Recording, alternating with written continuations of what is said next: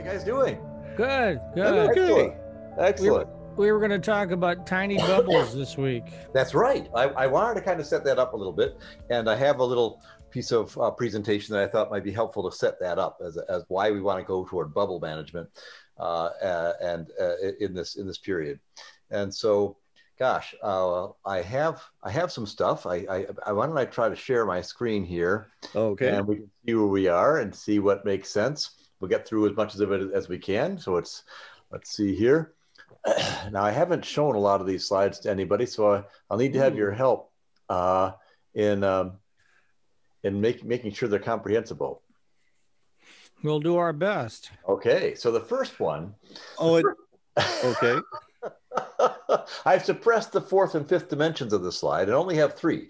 So hopefully this is going to be something that's understandable. One of the things that's happening right now is that people are starting to understand that efficacy and effectiveness are not quite the same thing. What we did in our clinical trials is we select clinical endpoints. And so we're looking at vaccines, and we're trying to decide how fast we're going to reach herd immunity, how effective these will actually be in the real world. And so we are mixing real world analysis with clinical trial results and trying to understand what the overall impact of this vaccine is going to be. And when we did our clinical trials, we have a full circle around disease pathology. We know for sure, because of our clinical endpoints that we selected, that, well, we're at least pretty sure that Moderna and Pfizer, for almost everybody who takes it, you will have almost no serious disease, and we're talking about 90+% effectiveness. In the case of Moderna, 100% effectiveness. In the case of Pfizer, they had one questionable out of serious disease out of, that was let's see, 17,000 people tested. So 1 out of 17,000, not too bad. So we know that these drugs are very efficacious in our clinical trial work. And on the other hand, what we didn't test for, and and remember the way we tested that, right? We kind of injected some people with the vaccine, some people with a fake vaccine with just salt water, and then we let them go out and we let them see what the infectivity rate was, and we got results, and that showed, gosh, the infectivity rate, the disease, the actual people catching the disease, maybe people raise their hand, oh, I feel sick, they would get tested, sure enough, they had the disease. We knew for sure that we reduced the disease that much. What we weren't sure about are two other factors that are really important for overall efficaciousness of the vaccine. The first one is, did we reduce the transmission? If we vaccinate everyone, will it stop spreading? Or will we just reduce the amount of disease we've got? Everyone will have colds and sniffles, but they won't get, super sick and die. Now that's a good outcome, but it's not the same thing as having lots and lots of disease around, lots and lots of colds and sniffles. And every once in a while, if you have a large enough gene pool, we know that we can get variants that may not be colds and sniffles. It may actually be worse. It may kill us faster.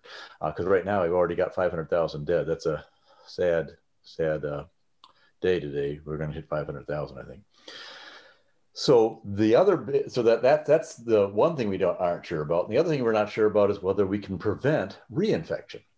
So after a small period of time, are you going to be susceptible again? And those are two really important factors. They're actually more important than actually reducing disease, if you think about it, whether we reduce spread and whether we reduce reinfection. Because if you're constantly getting reinfected, you're constantly sick. It really puts a drain on the economy, causes you to have significant, you want to wear your mask all the time, you're going to have to test it all the time. We're not going to be able to return to normalcy if we can't reduce transmission, can't reduce reinfection. It'll be better, we'll live probably through a disease, but we won't necessarily reduce its prevalence in our communities or the way we're having to deal with it, which is with lots of masking and interference and distancing and not being able to visit our families. So what will happen if we only have something that's good for efficacy? And for the disease. And the answer in real world is, what happens is you start to dilute the virus. So remember how the Spanish flu killed off so many people? And eventually it got incorporated into the flu. It got slowly but surely was endemic. And today we can still find pieces of the Spanish flu around in the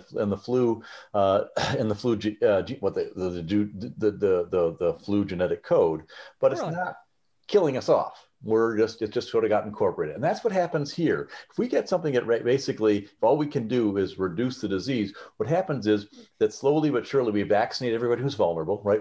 All of us older guys get vaccinated, and the disease moves from those communities to the young people who don't actually get that sick, right? And so slowly but surely you start to get to what they call an endemic disease. So it's around, but it's not as impactful as it initially was. And there, what we do for those kind of diseases is we create childhood universal vaccines, like we have for MMR and so on. And then we give people boosters if we have a big outbreak or have challenges with that, if it slowly wanes. Now, so that's where we are for sure right now. We are on that track, right? The problem is that takes 5 years. It's going to take us a few years to dilute this thing down. Those are a lot of assumptions there. It can take between 1 and 20 years to do that. But given what we think the infectivity rate and the death rates are, we think it's going to be about a 5-year process. So what happens if we have something that for sure reduces transmission? I don't know if you guys saw, but there was a researcher in Israel that tweeted the results of a clinical trial. And the problem was it wasn't a clinical trial, it was a real world trial in one of the largest hospitals in Israel. And he claimed that they had reduced transmission spread by 89%. Now, that's remarkable.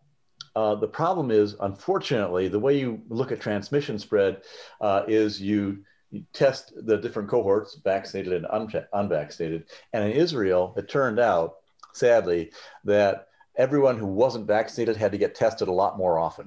Every time you went into a building, every time you went on a trip, every time you felt a little bit sick, you'd get tested.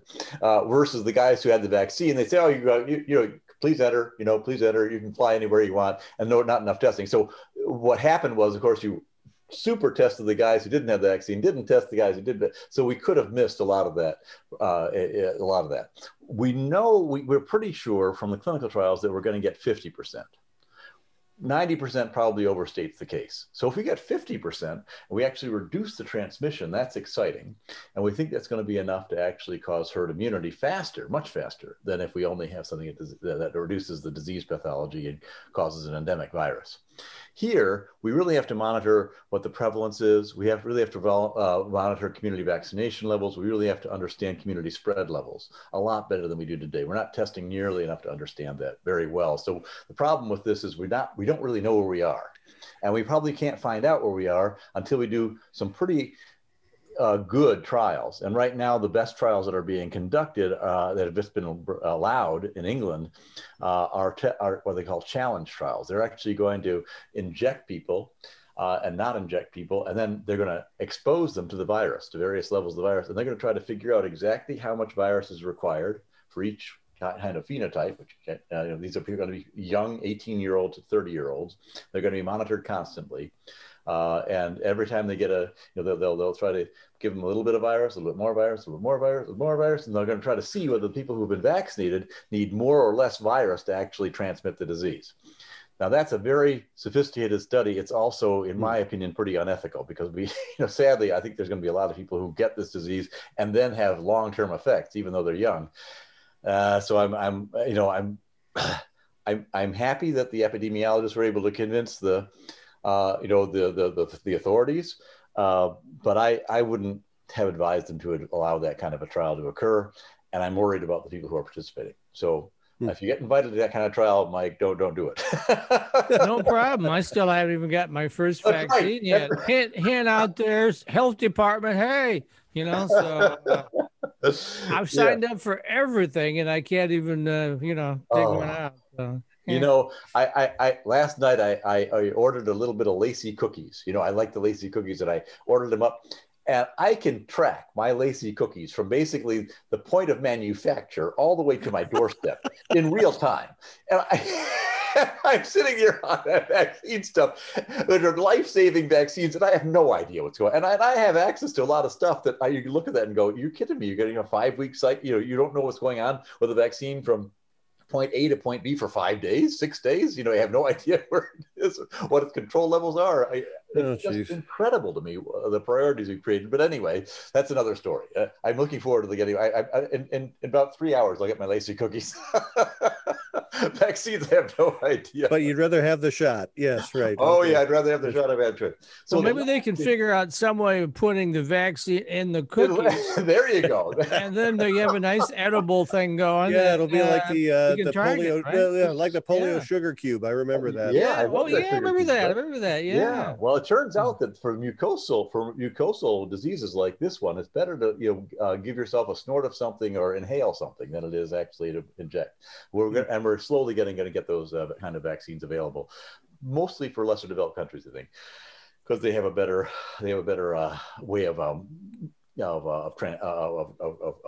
transporting them. Yeah, so, easier to store too, right? Yeah, much easier to store, easier to inject. Now the challenge is between you and me is that inhalation kinds of modes of administration are very hard to control. How much is a sniff? How open are your lungs? How much of a squirt do you need? Luckily, we've got flu vaccines that are doing this already, flu mist and others from Abbott, and so we've got this down pretty well. But it takes a long time to sort of dial that in, so that's why it's going to take a little longer. Anyway, the last issue we've got is the reinfection prevention, right? And this is all you hear about in these variants. And I don't know if you've heard about all these variants. We talked a little bit about them in the rate of mutation, but we've got one coming in now. It's about, we think it's pretty kind of at the 10% level out in California, maybe 15% level in California. And that's the B117 variant. We think and right now the Brits are indicating that real world analysis is showing that there's a 98% reduction in B117 variant transmission, and disease level, and about an 85 using Pfizer or Moderna, and there's an 85% reduction using the AstraZeneca vaccine, which isn't quite as effective. We think that first variant that we're going to have to fight, we don't have I think the vaccines are going to control it. And that means my numbers are off. As you know, I tried to predict every kind of in 3-month intervals how many people are going to pass away from COVID. And I was predicting that the B117 virus might escape the vaccine. And if they did, there would be 50,000 extra deaths. I now have to take those away because I was wrong. And we're going to be at about 550,000 deaths, sadly, at the end of April. Now we have found some new variants from South Africa, as you know, and also from South America that are starting to escape slightly the vaccine. And if those mutations start to stack on top of each other, slowly but surely, they're going to escape more and more and more of the antibody circulation of the vaccine. We're not sure about long-term T cell immunity, and that's a big factor. A lot of epidemiologists are saying, well, on the one hand, the antibody slippage you got, but we think that in the long term, we're going to have a cellular immunity level that's going to cause continued suppression of even these variants. So there's some argumentation right now in the epidemiological community, but right now we have to watch this very carefully. And as I said, everyone who was manufacturing a virus today is trying to get a vaccine variant. So they call a type of vaccine that's actually good against the variants. So you're going to start to see different kinds of vaccines that are going to start to attack different kinds of variants out in the marketplace, probably in September. So here's what you have to monitor. And so the vaccine, the strategy rate there is going to have to, if you get a lot of mutation, a lot of escape, you're going to have to go to the flu type environment, right? Every year, you're going to have to get a new vaccine that every year is developed brand new, has different efficacy rates at each time. If you've got something that where you are actually able to control the transmission spread, then you want to have an annual vaccine plus regular boosters. And if you can just dilute, then basically you want to go to a childhood universal vaccine plus boosters. So those are the different vaccine strategies. Those are the different things you're monitoring. Notice what you're monitoring here, right? You're monitoring COVID prevalence, community vaccination levels, community spread levels, vulnerability levels, treatment medication levels, reinfection rates, neutralizing antibodies, genetic coding. We don't do that today. We're not nearly enough. Right now, our antigen testing is down 30% since Christmas. Right, we're doing 1.5 million tests. In fact, the average American has had one COVID test last year. One. That would be me. I had one. You had one. How about yourself, Matt? You have one? I had two. You had two. One, Oh, you're, yeah, you're above average. I was going to say one before each surgery. Oh, that's why. So that's why. The only reason. And I also had one. So we're sort of average. That's the average rate of testing in the United States. One, and we've killed 500,000 people. That if you think about how much other testing we do for strep throat, for pneumonia, for much, for just generally, we're way below where we need to be, right? Genetic coding, we're doing 7,500 genetic tests a day. We need to do 10 times that, 20 times, probably 20 times that in order to just get to understand what's going on at the variant level. We have no idea. We're flying completely blind here, and it's really frustrating. And the problem is that these components of efficacy we have to know a lot more about because they vary at different rates. Just because you're causing a disease pathology to reduce doesn't mean necessarily that reinfection prevention or transmission spread is reducing at the same rate. So you actually have to monitor this pretty carefully to understand overall effectiveness of the vaccine. Well, we've also had problems with people complying with contact tracing, right? They're just refusing. Boy. You bring me to the next slide with that. Almost as if we planned it. Yes. Well, yeah, almost. I want to just unrehearsed, totally unrehearsed. So. Believe me, you can usually tell this show is completely unrehearsed. So what's interesting here is that if we have too much of a gene pool, and you start to apply, and you've got lots of virus out there, right? And you start to apply a vaccine, you can start to select for a superbug pretty quickly. And that's worrisome. That's what people are worried about. On the other hand, if you're able to actually control transmission spread, you can reduce the gene pool and reduce the amount of variant. So these are the two conflicting things we've got about the vaccines we start introducing. At any rate, that's this slide. And then Matt brought up the idea of contact tracing. And it turns out that we don't know. So what happened on Friday?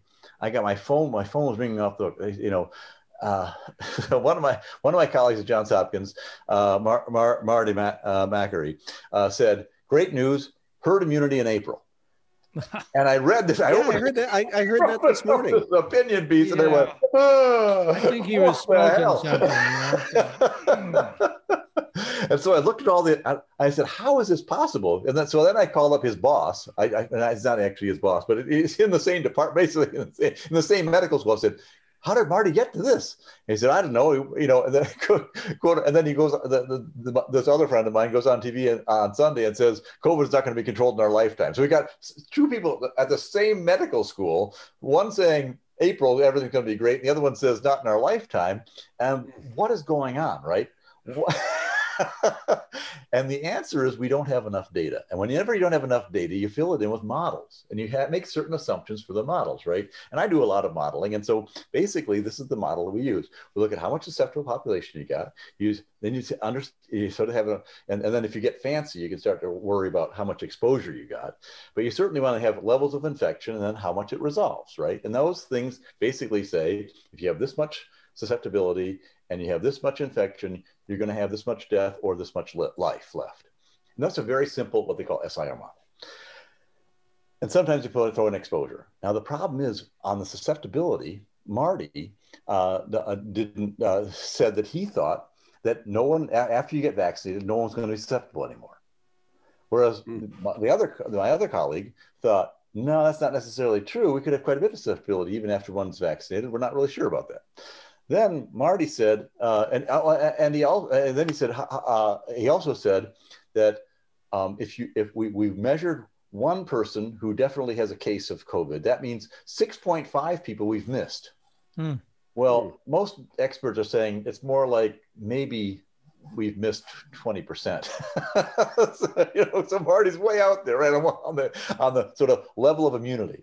And then the exposure, we actually don't know what the prevalence level of the virus is. It really depends a lot. If you're in Southern California living in 10%, 20% positivity rates versus the Upper Peninsula and certain areas where we've got not a very low prevalence, that makes a big difference to the kind of model you create. Then on the infection rate, we actually don't know, believe it or not, what the viral transmission rates are. We don't really know R0, what they call R0. This is really such an important number, right? We don't really know it exactly. We think it's about 2.3, but it could be 2.7, and it varies because as we put on masks, as we start to distance, it goes down because it can't find people as easily. So actually, our behaviors influence are zero. We don't know what the attacks rates are. We're trying to find that out. And we don't know about super spreader events very well. And those are the things that really define whether you're going to get infected or not. Then we don't really know what the fatality rates are. We know how many people are dying, but we don't know how many people were infected because we're not testing enough. So we don't understand what they call the IFR. And there's so many asymptomatic people. If you're not testing enough, right, you're not going to find them all. Yeah, so we know the numerator pretty well. We have that person died of COVID, that person didn't die of it, but we have no idea what the denominator is. It could be 40%, it could be 30 times more than that. And then we don't really know the disease course yet because we haven't studied this long enough. And so what happened is, basically, Marty said, susceptible people, vaccinated, everything's going to be fine. We know the infection rates are going to go down to nothing, and we know the resolution is going to be great because we're a great medical school. And we're going to cure everything.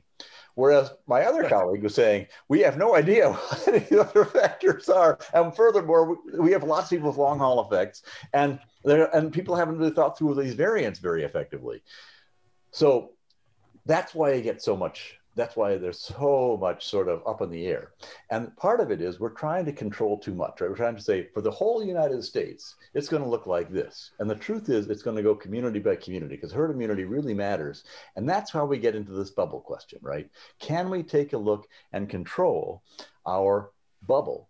So it doesn't really matter what the rest of the world is doing. As long as you know these factors in your bubble, then maybe we can get a sense of what the real number is for us personally. We can't figure it out for the United States. It's just too many variables. Eventually, we probably will get, if we start doing, if we really understand our vaccination levels, we really do our serology testing and monitor that pretty carefully.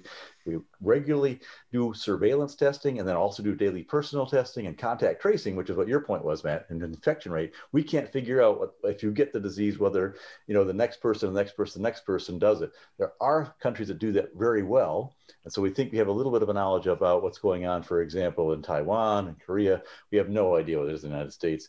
Again, we don't do any antigen testing on the fatality rates. So we don't know the denominator. And so those are the things that we're missing. Now, if we start to test more and have more infrastructure in place, we'll be able to know that and be able to really control this virus.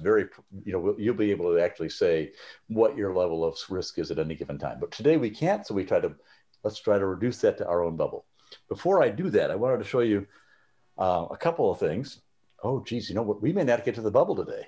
I was going to say we're at about 5 minutes left here. Fred. Well, actually, Dave said we can have an extra 10 minutes because we have Fred on, and okay. So we got 15. Maybe we can get through. Okay. I don't know. We might be able to. Yes, we could go to 3:10. So. Oh my goodness! So I wanted to show you this. So the first big thing is, for goodness sakes, if we're not sure about transmission rates for the vaccine, we sure know a lot about transmission rates with a mask, and so.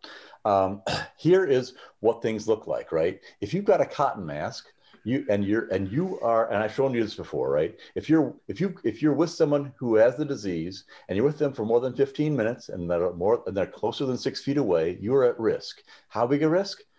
There's a possibility of transmission attack rate is about 70% with a regular cotton mask. If your N95 mask goes way down, 0.1%, because the N95 mask is that much better. Possibility of transmission in the other direction, if that sick person's wearing a mask and you are well and not wearing a mask, suddenly goes down to 5%. Overall, that means the average efficacy of a mask is about 40%, right? 75 divided by 2. And then we've got the transmission of both of you guys wearing a mask, very low, 1.5%. Both of you wearing an N95 mask, very, very low. So the question is, how? So then we started looking more closely at these masks. So we don't have enough PPE in the United States right now. We're severely constrained. We probably need about 70 times more PPE than we actually have. And the answer is that there are some things you can do. And you can see that they recommend either double masking. This is recent CDC work, or knotted and tucked. If you can see that basically if you knot and tuck, and I'll show you that in a second, you move from about a 42% level of efficacy to a 65% level of efficacy. So because this is so important, I wanted to show you quickly how you do that. You fold your mask in half, okay? And then you tie, as close as you can, your loop, right? Like that. So you tie it up and you pull it close to as close to the mask as you can, right? Can you see me okay? There it is. Now I've got that knot. So now let's put this on, right? Here is, always wash your hands before you put on your mask. Here is the knotted side, and what you do is you push that in and you tuck this back in, right? Here's the on side. So here's that side, right? And you've got, and if you tuck it in properly, which I haven't done, tuck it in properly. See, there, oh, I didn't tuck it in properly. Hold everything. There we are. Now I've tucked it in. You see how tight that is against my face, how much tighter that is? Here's that side. It's all coming out that. See how I can inhale and it comes in? So you do it on both sides, obviously, not just one. I just want to show you the difference. Here you got a lot of gap. Here, no gap. Can't get my finger in. That's the difference. That's 64% effective. That's 45% effective. Now I know N95 masks are hard to come by. What do you think of the KN95 masks, which seem to be everywhere? You can get those all over. Chinese knockoff, yes. Yeah, Chinese knockoff. As long as they're NIOSH approved or they're Chinese approved, they're very good. Don't get a fake one. The fake ones are up on the CDC website. Look, I'll go under masks and look under fake, and you can see exactly which numbers are that are fake. The NIOSH approved masks will say NIOSH approved. It'll say FDA approved. Each of them will have a number, a registration number. That number will be stamped, not just here, but it'll be also on the loops.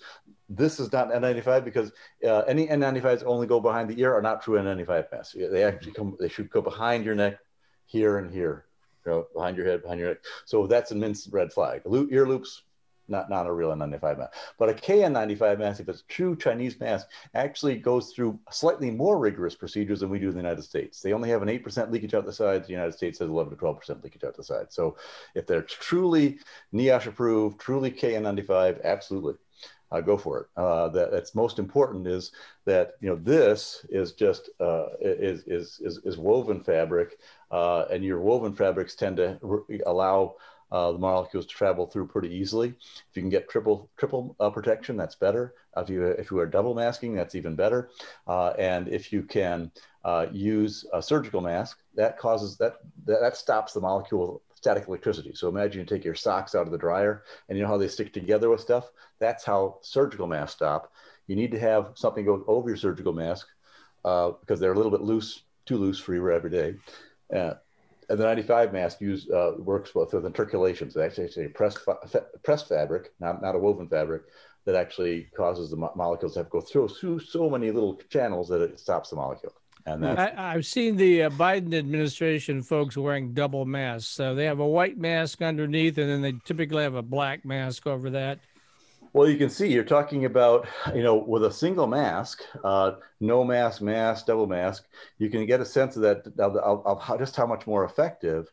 You're talking about the cumulative exposure. What they're finding is that it's not just about, and here's the double mask. You can see that on B. That's the double mask effect. Mm-hmm. And you can see that is, it's much more than just it's much more effective than just a single, what you'd think. It's not just twice as effective. It's actually about 8 times more effective in overall cumulative exposure. And that's what it turns out. It turns out that what is important and why your bubble is going to be important is because cumulative exposure gets to be important.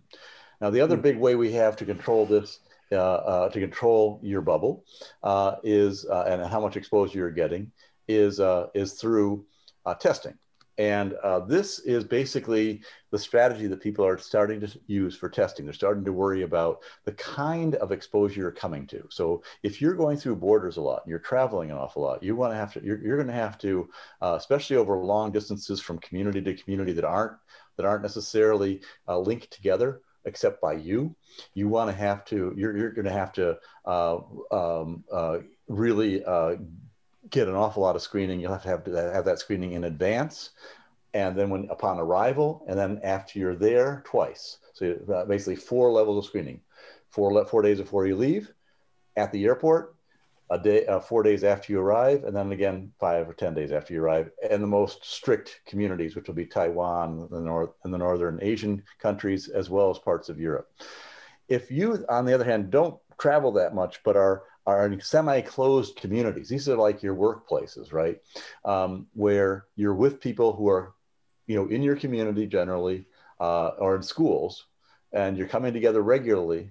You want to actually, instead of getting a test before, during, and after, you want to have tests every day. It turns out you don't have to do tests every day. The models indicate that you have to do tests every 3 days, excuse me. If you do tests every 3 days, your level of risk is pretty low.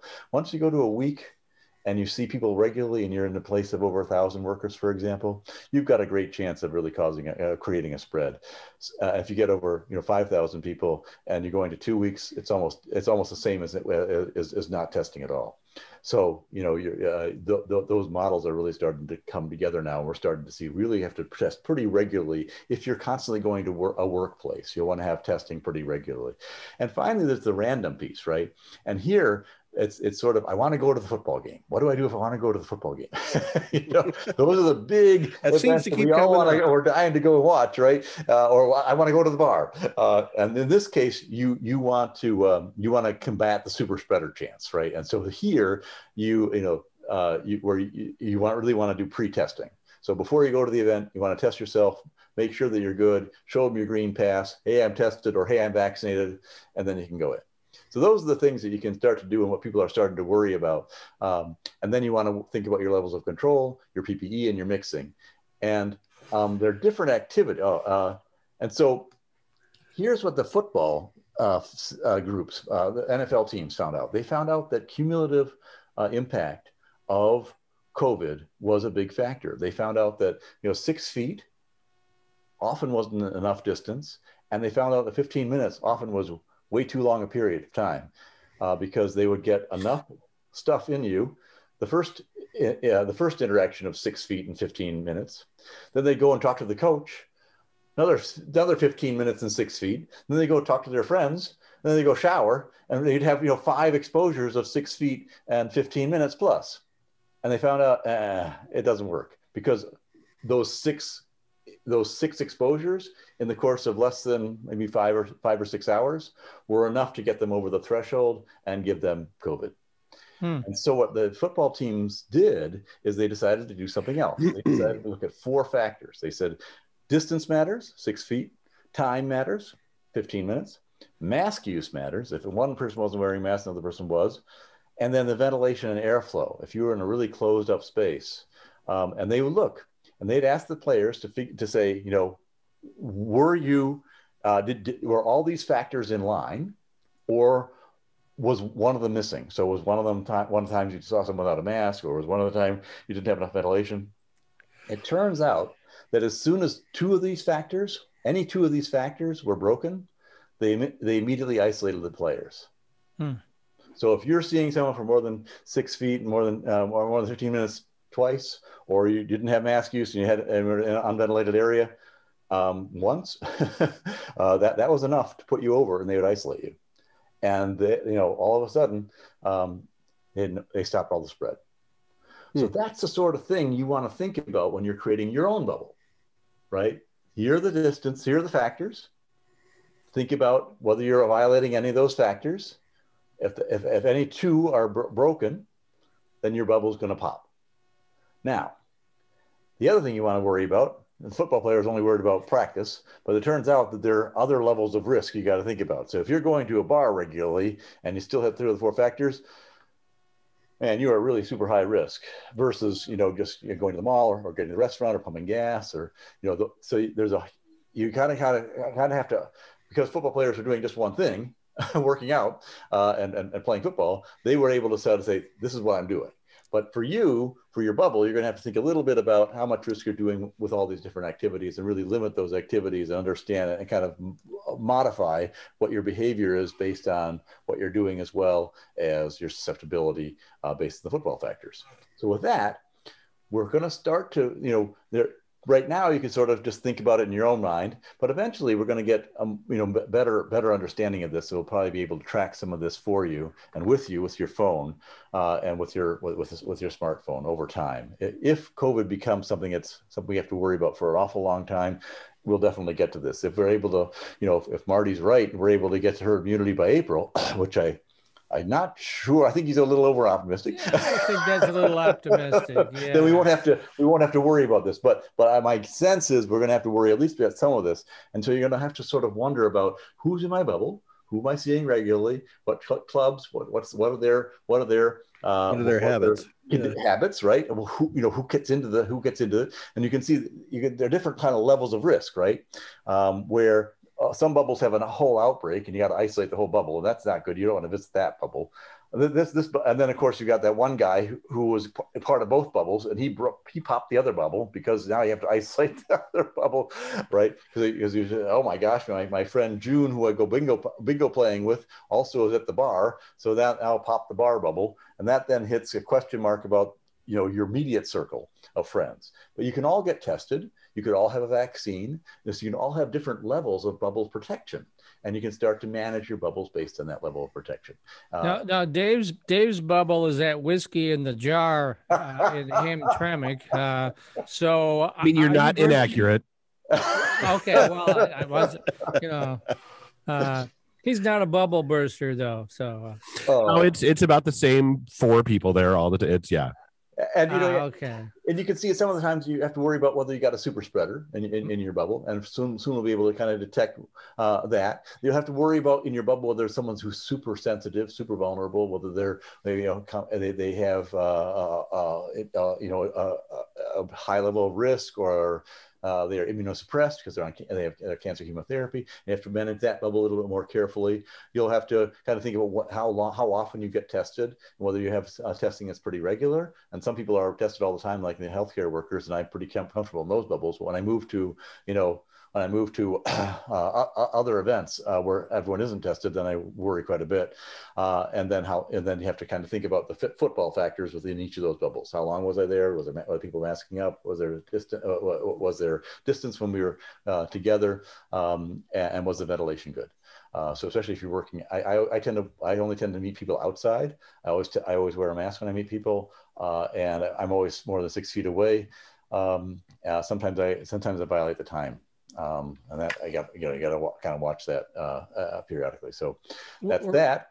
We're going to have to leave it at that bubble. I've just got one more shot. Okay, one more point. Go ahead. And then slowly, what you do is you start to add up all the bubbles, and you'll be able to start to manage this at a more national level. And that's what the UK is already at. They already realized. Now they're doing this. They're doing this after the fact. So they figured out that, remember, they had this little bubble in China, and the UK said, "Oh, we've got this Chinese problem, so we're going to stop all the Chinese from coming into the country." Meanwhile, what was really happening is they stopped the Chinese bubble. They stopped the Wuhan variant completely. What they didn't realize is that they had a lot of their people go to Venice. And you can see that little blue thing, and that Italian piece was actually what they should have stopped. They didn't know, right? And so they should have stopped. Oh yeah, Northern Italy had it really bad at the beginning, right? That's just it, right? So they went to Venice. They got, as people brought it back, and then they said, we're still pretty cold up here in England, still too rainy. They all went to Spain, and you can see the Spanish peak coming through. And they should have actually stopped Spain, France, and Italy, not China. Well, they probably should have stopped China too, but now we start to understand the variants. We can start to say, we're worried about people who are traveling back and forth to Spain. And you can see this is the B117 virus. They actually were able to tell Spain, Italy, the UAE, all these different flight connections in advance. Hey, we've got a bad variant. People were on your plane. People who had the variant have been, tested now, and they were on your plane. They were in your country. They were there for a while. And then Spain can start to say, let's start to monitor that, so you can get ahead of the virus. That's the idea. Traditional four-year students love Lawrence Technological University's thriving campus life, but LTU has always met non-traditional students' needs too. Lawrence Tech offers over 100 degree and certificate programs that can get adult students started or back on track. And most of our classes are conveniently offered evenings at our beautiful Southfield campus or online, so you can balance your social, family, and work life even while you power up your career. Lawrence Tech, where Blue Devils dare.